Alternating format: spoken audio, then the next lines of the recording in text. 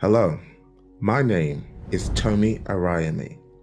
Last year, I shared a word of prophecy that the Lord gave me, saying, we have 9 years left.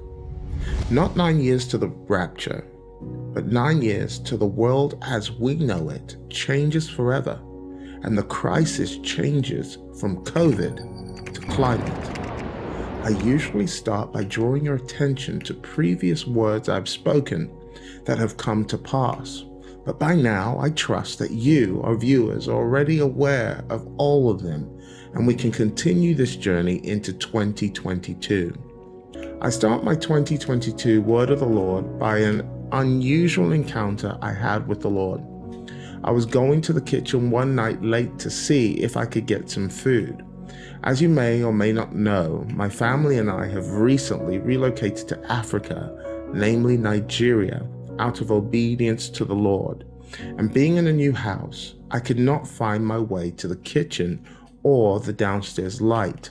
So I decided to use my glow-in-the-dark wristband to help me navigate my way to the kitchen. It was at this moment I reached the kitchen that I heard the Lord say in no uncertain terms, "It's time for my people to learn to glow in the dark."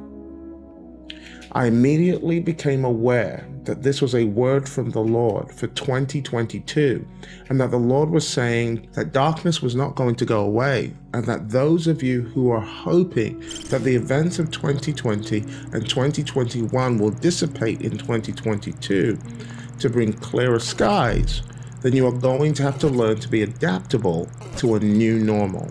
The new normal being that you are going to have to adapt to glowing in spite of the darkness.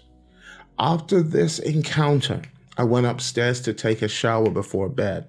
Midway through my shower, I was alerted to something glowing out of the corner of my eye. It was a tiny flicker, but distinct enough from the bathroom light for me to notice it. It glowed a lime green, exactly like my wristband did in the dark just moments ago. Startled, I jumped out of the shower, and to my surprise, what was giving off this radiant, fluorescent lime light was none other than a firefly, which is incredibly rare in the area of Nigeria where we reside. I immediately called my wife to observe and even film it for me as it flew around, glowing in the dark. The Holy Spirit prompted me to what He said to me only minutes ago. It was as if He did not want me to miss it. I realized that this rare sighting was actually a sign and a wonder by the Lord to confirm something He had spoken to me. The Lord says, "You are now in the day where, just like the firefly, which is small in size, that the least of you will be as the house of David, and the greatest of you will be as God. For I will allow the darkness to get darker. I will cause it to consume even those that thought they were light. I will flick a switch, and suddenly darkness will give way to gross darkness. And many will say how the conspiracy theories were not theories at all. The season shall not change, but shall overlap and give way to new divisions. Vax versus anti-vax shall give way to vaccine card versus anti-vaccine card, shall give way to chip versus anti-chip.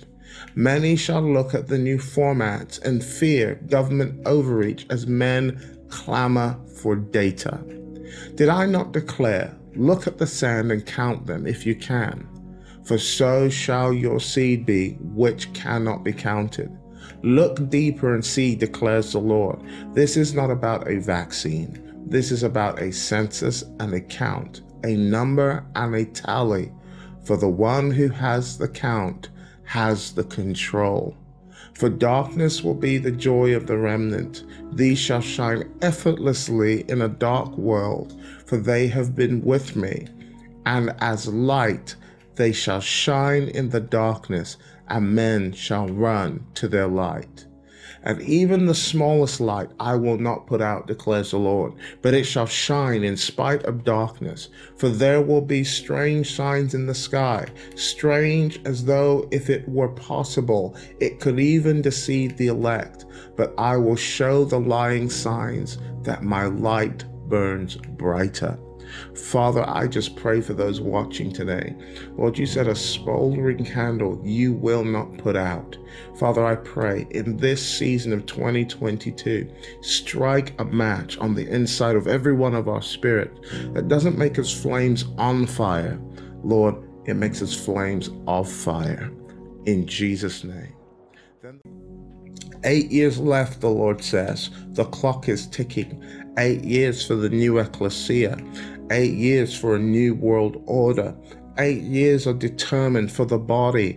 And many will say, do not take on the metaverse. It is wicked. But I will say it is a captivity that even my hand is in. And I will echo the words I spoke through Jeremiah, saying, build houses and settle in them. Plant vineyards and enjoy them.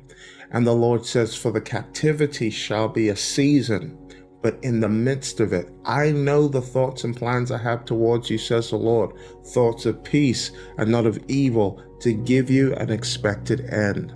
Africa shall see its new dawn, for the plumb line is in the hands of a hidden Davidic army that shall emerge suddenly.